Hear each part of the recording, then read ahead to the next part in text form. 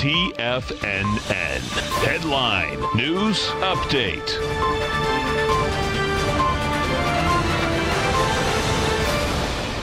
Welcome, folks. We have the Dow Industrials finished down 39. NASDAQ off 29. S&P's down 6.5. Gold contract up $5.60, trading $13.36. You had silver trading $14.75. Light sweet crude, $51.01. If we go over to that crude market, what you're going to see inside crude, folks, we had the EIA numbers come out this morning. Bottom line, plenty of crude out here.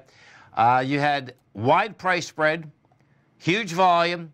You're going into your lowest swing here of $50.60, and you didn't hit it. Now, this is where, when you're building steam, you're coming into either a lower swing or a higher swing, and you don't basically hit it with volume. Guess what? Your probability is much higher. You're going to blow this thing away, and I expect that's exactly what we're going to see tomorrow morning. And if that's the case, you're probably going to have a small ABC structure on the way down.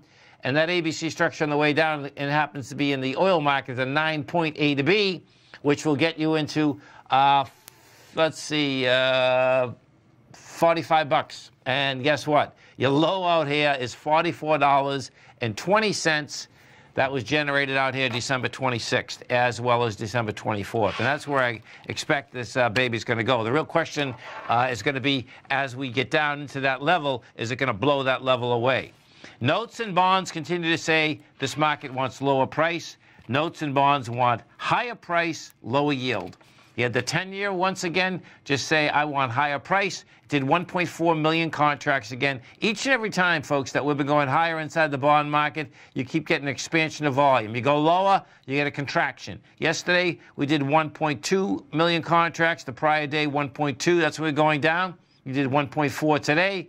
This thing is going right after the highs again. The last high we had out here was last Friday. That was a spike high at 127.19. King dollar. What do you have with King dollar? King dollar is trying to save itself once again.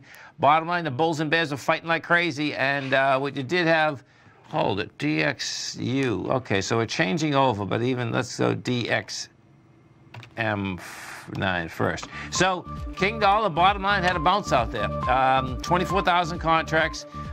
King dollar can get into this 97.190, and right now you're at 96.975. Stay right there, folks. Coming back, Lululemon's coming out with the numbers. Restoration Hardware's coming out with numbers. We'll have those numbers as soon as we come out.